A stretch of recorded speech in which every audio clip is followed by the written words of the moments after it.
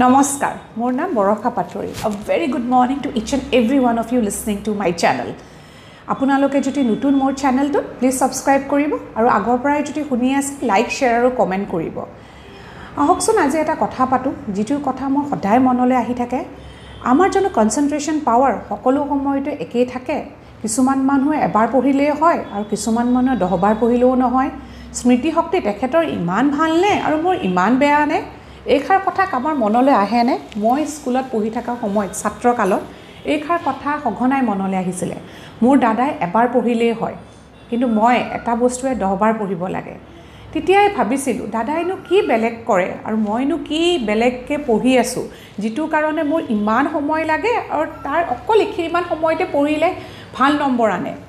Number আনাটোই গুৰুত্বপূৰ্ণ কথা নহয়। সবতছে ডাঙৰ কথা হ'ল মনলৈ কথাষাৰ সোমাইছে নে নাই। আৰু ষ্টুডেণ্ট লাইফত নম্বৰ তেতিয়াহে আনিব পাৰিম যদি আমি কথাষাৰ বা কিতাপত কি লিখা আছে আমি বুজিব পাৰিম। মোৰ নিজৰ এক্সপিৰিয়েন্সৰ পৰা আৰু আপোনালোকৰ কেইটামান টিপছ দিব বিচাৰোঁ, যিটো কৰি আজি ময়ো ক'ব পাৰোঁ যে মোৰ কনসেন্ট্ৰেশন পাৱাৰ আগতকৈ বহুত বাঢ়িছে। মই এজনী মাতৃ, মই এজনী ছাত্ৰী আৰু মই আপোনালোকক দুটা দিশৰ পৰা কেইটামান উপায় দিম, যিটো আপোনালোকৰ কাৰণে সুবিধা হ'ব কনসেন্ট্ৰেশন পাৱাৰ বঢ়াবলৈ। শুনিবলৈ ৰেডি আছেনে? আহক শুনো।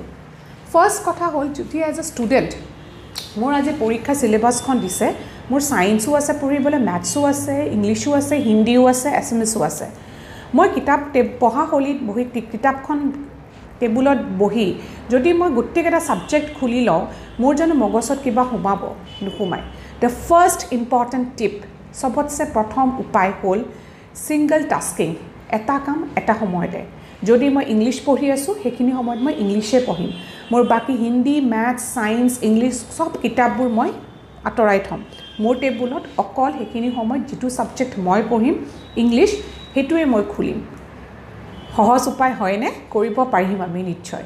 2 নম্বৰতে হ'ল আমি যেতিয়া আমি বহা টেবুলত বহো আমাৰ যাতে কোনো হ্যান্ডসেট কোনো কথাৰ আমাৰ ডিস্ট্ৰাকশন নহয়। কাৰণ মোবাইলটো আমি কওঁ আমি মাহঁতক যে আমি সাইলেন্ট কৰি থৈছোঁ বা নিজেও আমি সাইলেন্ট কৰি থওঁ, কিন্তু প্ৰত্যেকটা নোটিফিকেশনতে আমাৰ মনটোৱে যায় যে এবাৰ আমি চাওঁ কি আহিছে। সেই একবাৰ চাওঁতে এটা ডিস্ট্ৰাকশন tax around 30 minutes to come back to our task what we are studying.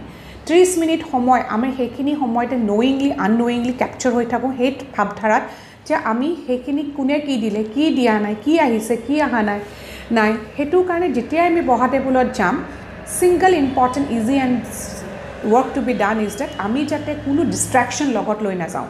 Phone, TV, music system এইবিলাকৰ পৰা যাতে কমপ্লিটলি আমি ডিস্ট্ৰাকশনৰ পৰা আঁতৰি থাকোঁ আৰু নিজকে অকল বহা টেবুলত পঢ়িম বুলি ভাবিয়ে মনটোত ভাবি যাব লাগিব।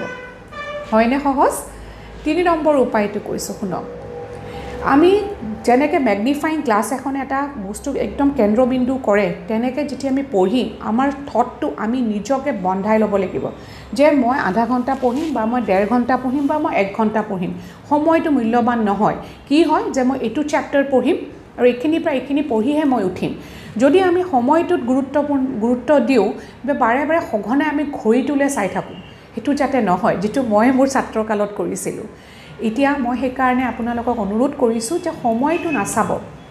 মই আজি এইটো চেপ্টাৰ শেষ কৰিম, এইখিনি হোৱাৰ পিছতহে মই উঠিম। উঠাৰ পিছত যদি আপুনি হৈ গ'ল relax, take a power নেপ। Power নেপ মানে অকণমান সময়ৰ কাৰণে যদি পাৰে শুই দিব 10-15 মিনিট, বা আপোনাৰ যদি গান শুনি ভাল লাগে গান গাব, নহ'লে যদি কিবা খাবলৈ মন যায় খাব। কিন্তু নিজকে কিবা এটা ৰিৱাৰ্ড দিব নিজৰ, কাৰণ আপুনি সেইখিনি বস্তু পঢ়ি আহিলে। হয়নে সহজ? প্ৰথমটো আমি কি কৈছিলোঁ, এটা সময়ত এটা সাবজেক্টে পঢ়িম, সিংগল টাস্কিং। 2 নম্বৰতে away from all distractions, আমি কোনো আমাৰ লগত হ্যান্ডসেট, মিউজিক সিস্টেম, টিভি এইবিলাকৰ পৰা আমি আঁতৰি থাকিম। যেতিয়া পঢ়িব যাম এটা মনেৰে এটা দিশৰে যাম যে পঢ়ি যাম। সময় বান্ধি যাতে নপঢ়োঁ আমি। সময় ইন দ্য সেন্স মই 1 ঘণ্টা পঢ়িম, 2 ঘণ্টা পঢ়িম সেইটো নহয়। মই এটা চেপ্টাৰ পঢ়িম, মই 2টা চেপ্টাৰ পঢ়িম, এইখিনি পঢ়িহে মই উঠিম। আৰু একদম 4 নম্বৰ, এবাৰ শুনিলে আপোনালোকে ভাবিব অলপ আগতে ক'লে সময়টো মনত নাৰাখিব আৰু এতিয়াতো সময়টোৰ কথাই মনত ৰাখিব দিছে।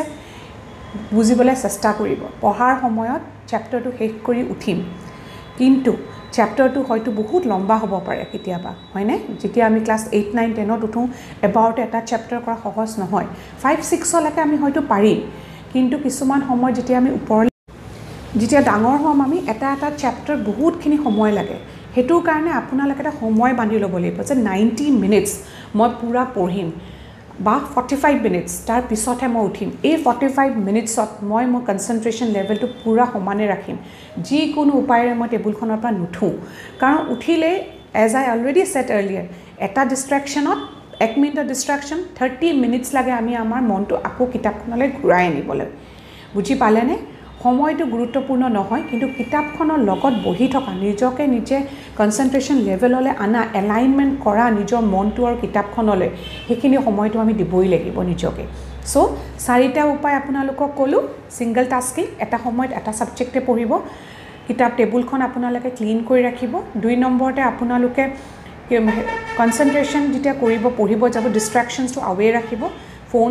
মেইনলি দূৰত ৰাখিব 3 নম্বৰতে আপোনালোকে ম্যাগনিফাইং গ্লাছে যেনেকৈ ফোকাস কৰে নিজৰ ভাৱধাৰাটো এলাইন কৰিব অকল কিতাপখনৰ ওপৰতে যদি বেলেগ ভাৱধাৰা আহে নিজকে ক'ব কনচিয়াছলি that I need to study এতিয়া মই পঢ়িব লাগে আৰু 4 নম্বৰতে আপোনালোকে যিমান পাৰে 90 মিনিটছলৈকে ব্ৰেক নোলোৱাকৈ কিতাপখনৰ ওচৰত টেবুলত বহিব ষ্ট্ৰেইট বহিব কাৰণ আমাৰ স্পাইনেল কৰ্ডডালে আমাৰ ব্ৰেইনটোক এফেক্ট কৰে আৰু যেতিয়া আমি লিলিয়েণ্ট হৈ এনে বাগৰি পঢ়োঁ তেতিয়াহ'লে আমাৰ মাইণ্ড আৰু আইজ আৰু বডি পশ্চাৰটোৱে ডিষ্ট্ৰেক্ট কৰে সো হয়নে ইজি উপায় চাৰিটা কৰি চাব আৰু যদি কনচেন্ট্ৰেশ্যন পাৱাৰটো বাঢ়ে বা স্মৃতি শক্তি বাঢ়ে মোক কমেণ্ট কৰি ক'ব কিবা ক'ব লগা থাকিলে কমেণ্ট ছেকশ্যনত ক'ব thank U and have a great day bye bye